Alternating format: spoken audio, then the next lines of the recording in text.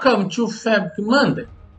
Last week we talked about the optimize and the vacuum statements and how they are needed for the maintenance. Now let's check how we could schedule this in a more automatic way without the need to manage vacuum and optimize for every single table one by one. So how can we automate the process of optimizing our tables in a lakehouse? Let's talk about the challenge to build this kind of maintenance script. The first challenge is to build a script to make the maintenance of all the tables in a lakehouse, in one single lakehouse, and schedule this script. Make this script run in a scheduled way. This is the challenge that we will cover on this Fabric Monday. But after this challenge, we have more challenges. We need to make this script work with multiple lakehouses in the same workspace. That's interesting. The way the workspace affects the challenge. It's because the execution of the script is affected if the lakehouses are in the same workspace or if the lakehouses are in different workspaces. And last but not least, multiple lakehouses in different workspaces. This is the biggest challenge we have. And I plan to handle this in an article, a bigger article, because this is more complex for a short video. I will not handle this last one in a short video. Let's see the first one. Here we have a notebook. I created this code exactly for this kind of automation. So let's analyze the code. We have a function called clean tables. Here is defined the function clean tables and the main code of the notebook. What the function clean tables do is to call the optimize and the vacuum command. For each table, this function receives. The function will receive the table information by parameter. It needs to be two parameters because the format is different for optimize and for vacuum. And you call them in sequence. First the optimize and then the vacuum. Why the optimize needs to be first? Because once many packet files are joined in a single packet file, what is the optimized task, unlinked files may be left behind, and the vacuum will solve the problem, removing unlinked files. I'm taking the risk to use the retention as 0 hours, but as explained last week, this is not a good idea, because for a user for retention 0 hours, you need to be absolutely sure there is no concurrence. There is no risk that vacuum is trying to remove a file while you have some uncommitted transactions and some processing happening in the lakehouse. So you need to take a lot of care with that. The minimum accepted for the retention is 168 hours.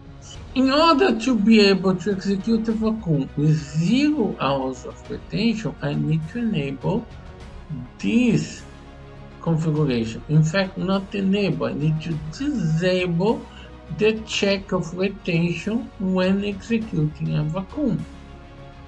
This is needed to execute a 0 hour. If you decide to do this in your environment, do at your own risk and take care that there is nothing running in parallel at the same time of this script. On the main code, we set the configuration to allow the low retention. Then we use the OS, import OS, to get a list of the tables.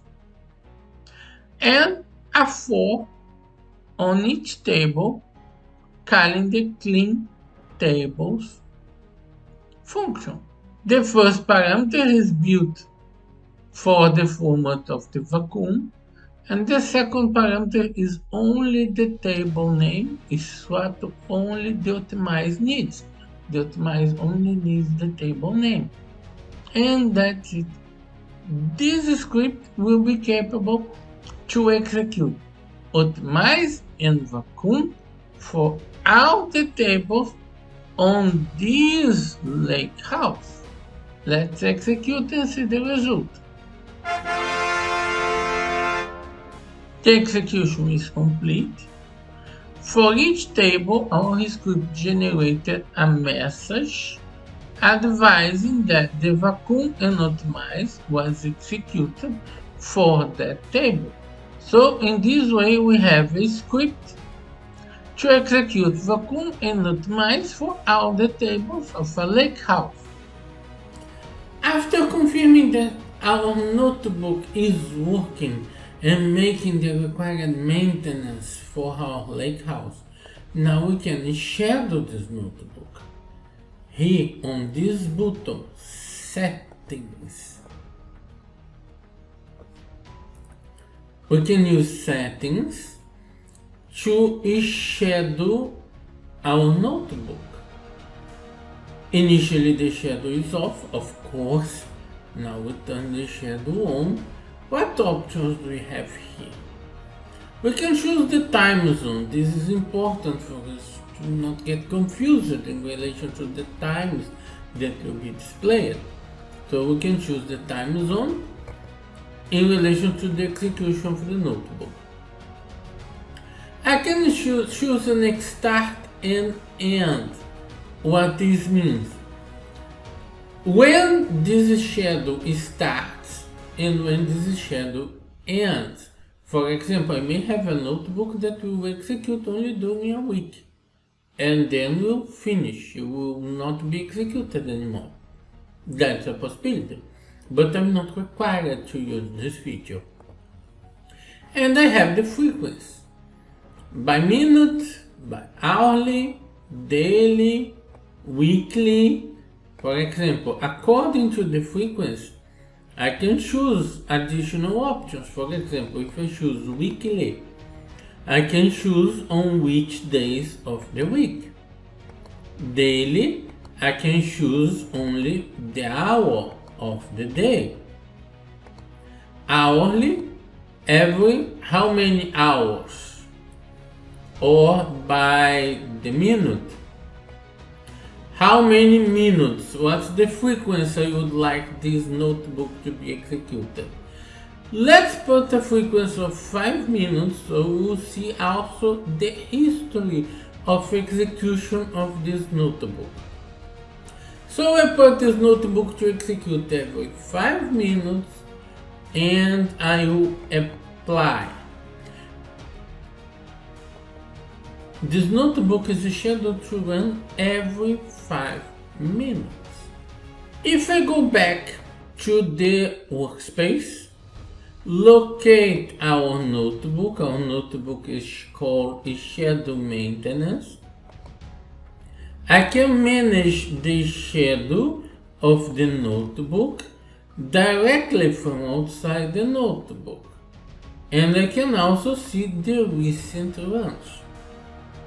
Once the 5 minutes are completed and the first run is executed, we will be able to see the history of the recent runs. Let's wait a bit and check the history. After this short break, let's check the history of the execution of the notebook. So here we can check the recent runs. And we can see the notebook was executed many times already, every 5 minutes. And we can see the difference between manual execution and schedule execution. We can perfectly see the difference between both. So let's get one of the schedule executions. We can see the details of all Spark jobs which were executed to complete the tasks of this notebook. But the best place to check the result of the execution is on the logs. Here on driver, we can check the latest std out